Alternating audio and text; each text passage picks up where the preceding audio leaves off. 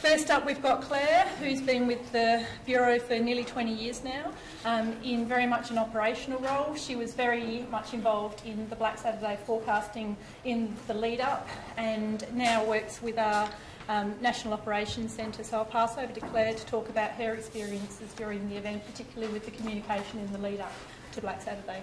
Thanks to Claire. Hi. I'll first start by saying that I actually almost didn't come today to do this talk because with the 10-year anniversary of Black Saturday, like many people who are in the room, I had quite a bit of feeling and emotion about that anniversary, so it has been a little bit of a struggle to come here, but after seeing some very familiar, friendly faces this morning, it's helped me have a little bit more confidence. So here, I'm not going to focus necessarily on the meteorology because we've already had such great sessions this morning, and then there'll be some great sessions following me. But I am going to talk about I guess, briefly on the meteorology and the communication leading up to Black Saturday being a forecast event. So one of the marked things about the day was that it was well and truly in the media and being communicated leading up to Black Saturday. So it wasn't sort of an event like Ash Wednesday, which there wasn't as much communication in the lead up to Ash Wednesday, whereas Black Saturday did have a lot of communication. In fact, it was one of the first times that we had a Premier do a press conference and talk about weather, which was a little bizarre for us back then, seeing a non-meteorologist, a non-forecaster talking about weather, but it actually made the message even more powerful, having someone in a position of leadership showing that they trust the Bureau and they trust the information they're hearing to actually get up as early as the Wednesday before Black Saturday and say that this is potentially going to be a very, very dangerous day. At that stage, I think they were a little bit hesitant to use Ash Wednesday and to make comparisons because at the time the feeling was not to use language that would provoke fear, I guess, because there were even 20 years later there was still a lot of fear after Ash Wednesday. However, I think we've come a long way in the last 10 years where if we see a situation like Black Saturday arising again, we would be less hesitant to use really strong language, and as a result we've had the fire danger rating system adjusted, so now we do have very, very strong language, which I'll touch a little bit on today. So I'll just briefly start with what we do in the Bureau of Meteorology as severe weather forecasters, and then talk about how different that is to what we do as an embedded meteorologist in a fire centre or out at an IMT. So in the Bureau of Meteorology, we at that stage produce forecasts of temperature, dew point, wind speed, direction, etc., and produce the FDI forecast. The FDI, for the Fire Danger Index, would then be used for creating, obviously, the fire danger rating. The Bureau would issue a fire danger rating in a warning, and at that stage, anything above an FDI above 50 would generate, most of the time, a warning of extreme fire danger rating, and that's where it stopped. It stopped at 50. I won't go into the practicalities of that. I'm sure there's others that will, and what the rating system was originally based on, but that's what we would do in the Bureau at that stage. On a day where we were expecting a fire danger rating of more than 50 and a wind change, we would produce a wind change chart. And this is one of the wind change charts that was produced on Black Saturday. Interestingly, at the time we had incident meteorologists from the US out helping us because we didn't have enough staff in this situation. and they were quite surprised that we would produce a wind change chart. They thought it was rather litigious that we would do that. So it was something quite unique. So the embedded meteorologist at the State Control Centre, which was the IECC at that stage,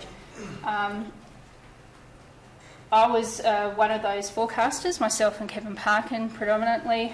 At that stage, we had been embedded in the IECC since 07-08, originally as an experiment, based on the principles of what they were doing in the US. In the US, they had embedded meteorologists for about 20 years in the geographical area coordination centres and also at the National Fire Centre in Boise.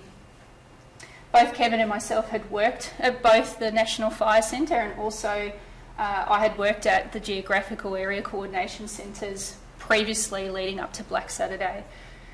An incident meteorologist brings a little bit more to the table than what the routine fire forecasts were at the time being produced by the Bureau would do. That's why we were embedded in there. The idea was that we would be experienced people on hand to be able to have a conversation with fire agency personnel or ministers or whoever. Sometimes it would end up being about 100 people asking for a briefing to get a little bit of a more in-depth understanding of a forecast.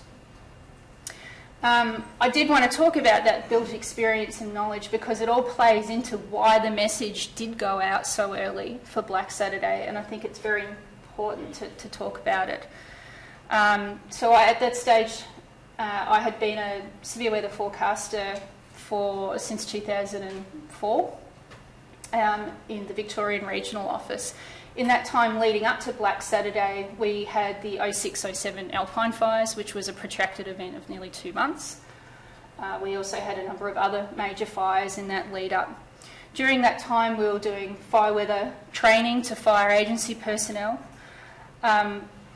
I was just reminded by Kevin Tolhurst in 2007 was when we did, or when I presented fire weather training to fire behaviourists, was back in 2007. So we were already very much, from a severe weather perspective, involved with fire agency personnel.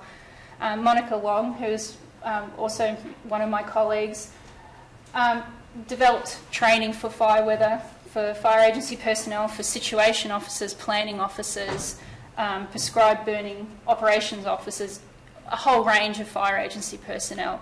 So we were very much embedded in their understanding, and we had developed language with them that we could use so that they could understand what we were saying about the meteorology. The IMET training that we did in the US also added to that, being able to develop our knowledge and develop our language to be able to effectively communicate the message. Those interactions and that training with the fire behaviourists in particular I found particularly valuable because I learned, well, I won't say a lot, but I learned about fire behaviour and the practical implications when adding it to the meteorology. So an embedded MET has a whole wealth of information there that's not just about the theory, it's not just about meteorological theory, and not it encompasses a lot more than just being a forecaster on the bench, as well as we call it. Being in the severe weather section, we also had the opportunity to do research, not necessarily publishing 10 papers a year, but we did publish 1 or 2 papers each, and so we did have the advantage of having practical experience with some research experience.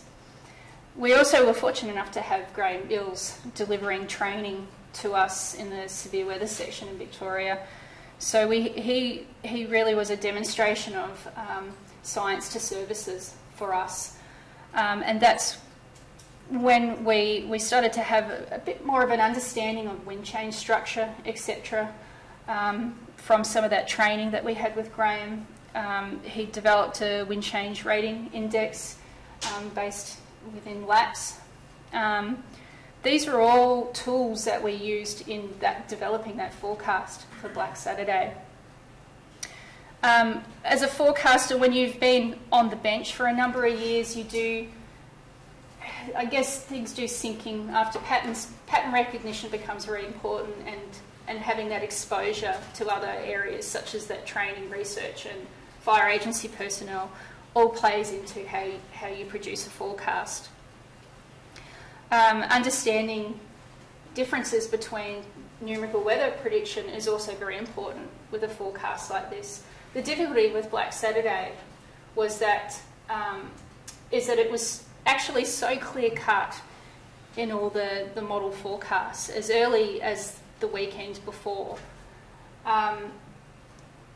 It was just trying to put that message out that early was something that was a bit of a, I'm trying to think of the right words, and anyone wants to help, that's okay. It was something that was quite difficult for us to do. So in the public arena of what was coming out of the Bureau, we hadn't yet got to our fire weather forecast, but embedded in the State Control Centre, we were already looking at, well, first of all, we were on the back of drought, we were on the back of heat waves, you know, just chatting to foresters and experienced fire behaviourists like Kevin Tolhurst, we understood the landscape was ready to burn. So then seeing such a classic setup with a wind change, record temperatures, dry conditions, and off the chart instability, it was all very clear very early on. So the challenge was, well, how do we get that message out really, really early to the public? At that stage, that message was staying within the State Control Centre, and we're leaving that kind of messaging to fire agency chiefs such as Russell Rees to deliver. So the first day, on the Monday that I came in and saw that about 2 days worth of previous model runs had a very similar setup for a classic fire weather day. That was the first time that I felt that it was necessary to really go hard and strong with this message and the confidence in the computer model guidance.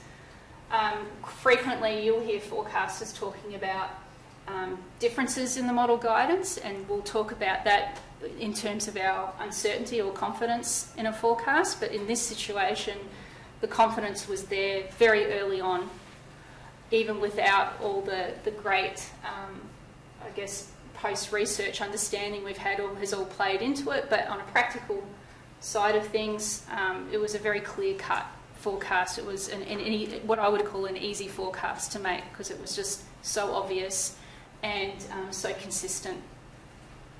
So trying to get the language there became the difficulty, and at that stage, well, we've had plenty of extreme fire danger rating days in Victoria leading up to Black Saturday, but this one was more than just an extreme day of, you know, in the 50s versus extreme where it's becoming uncapped. At that stage, our fire danger rating indices forecasts were capped at 100, and for the first time ever we actually uncapped the index, and that's when we started seeing crazy figures into the hundreds and 200s coming when you input the AWS data. So yeah, so that first Monday and Tuesday, I really did have to talk about comparisons to Ash Wednesday, and I know we've already talked about Ash Wednesday it was a different day, but just trying to put it into the context. This is the worst situation I've seen in any of my experience. And then talk about that confidence. That message then was given to ministers and the Premier over those couple of days, and then the Premier made that final decision on the Wednesday to communicate that message on our behalf. This forecast you're seeing here was on part of the briefing that I gave to the State Control Centre that week, and that was on the Wednesday. So what you're seeing here is the forecast that we produced within the Bureau of the fire danger rating index for forest and grassland. And as you can see, it's just all pretty much all red. And I've just marked in there an approximate wind change. Communicating the differences in the timing of the wind change was also a challenge, because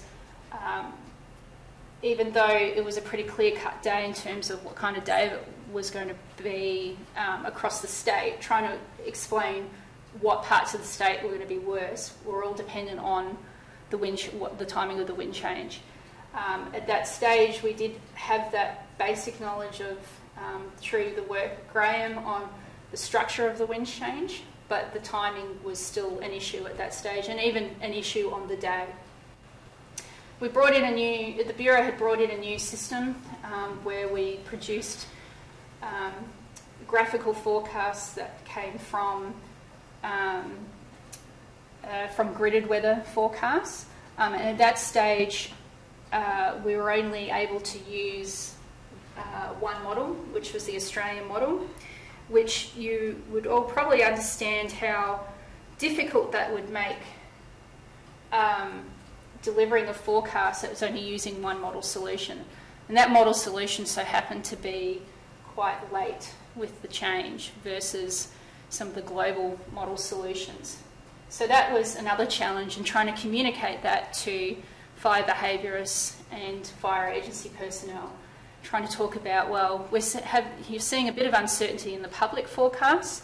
At that stage, we weren't talking about records necessarily, but there was also that difficulty in trying to convey when the wind change would arrive and just how bad it was going to be. Either way, at the end of the day, it was I still would argue it was a pretty clear-cut day in terms of when you look at it from a very holistic perspective. The communication I used on that day, well, what do I say? This is not just an extreme day. I just sort of made it up as I went, and sort of absolute extreme fire weather day, to try and communicate that message within the context of the language I talked about. I'm sorry, this is blurry, but I did talk about low relative humidity recovery in the night before. I talked about the stability. At that stage, we had crude predictions using Seahains. Seahains indices were like 10, 11, 12. So nothing like we had really seen before in conjunction with this sort of day. What this made Black Saturday particularly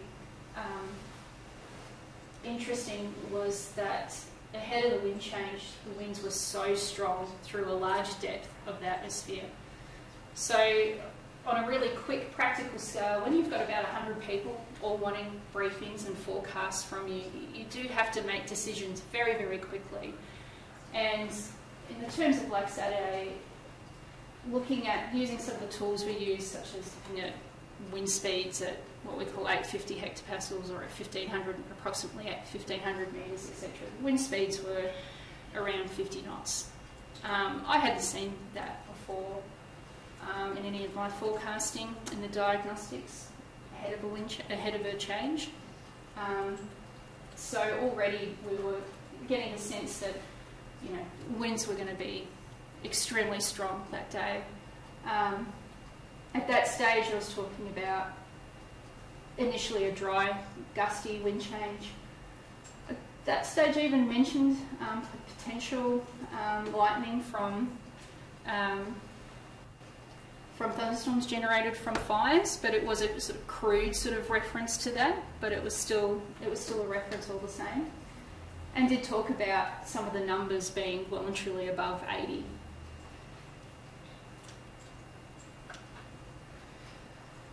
So yeah, so this was the forecast that I wrote on the Monday, starting to hint how bad it was. And then just sort of here. Then that was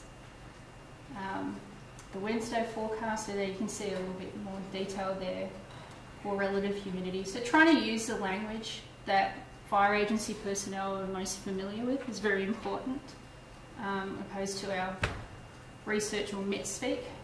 And then this was the forecast that we issued from the Bureau, the Regional Forecasting Centre, where we started to, when we uncapped the 100 and started to see those crazy figures popping up. And then again, trying to struggle with language. This is the forecast that was issued on Black Saturday, where we started to talk about the numbers that we were seeing. Pyrocumulonimbus, showers developing well behind the change, which was important to take note of. And again, just an approximation of where the wind change was going to be at that stage.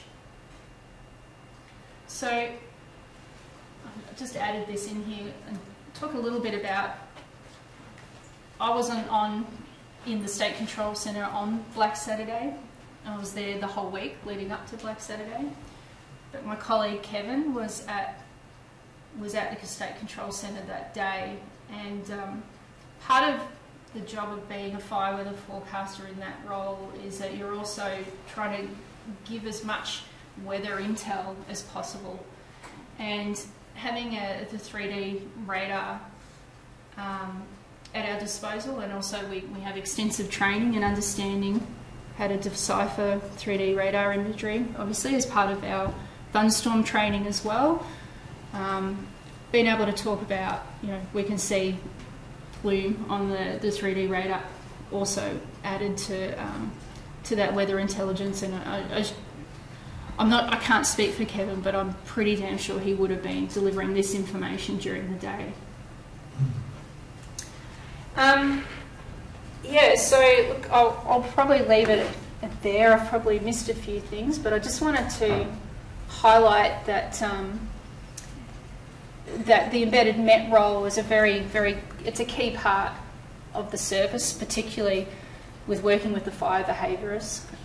Having a much more in-depth understanding of the meteorology and being able to apply your experience to that role is important with sitting alongside fire behaviour analysts.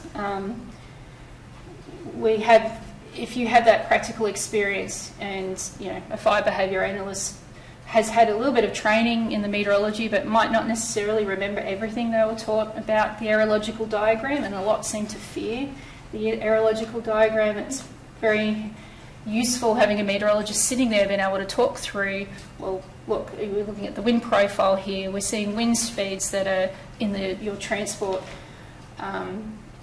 levels that are exceeding 50 knots. I'm just sort of giving a general sort of example here. Or we're seeing instability that is through the roof, or you can see that potentially if a plume develops, it's going to reach a mixing depth of, in the case of Black Saturday, of up to 5 kilometres, etc. It's all important information into adding to a better product for the fire prediction, and therefore being able to lead to better forecasts and better warnings being issued. I'll leave it there.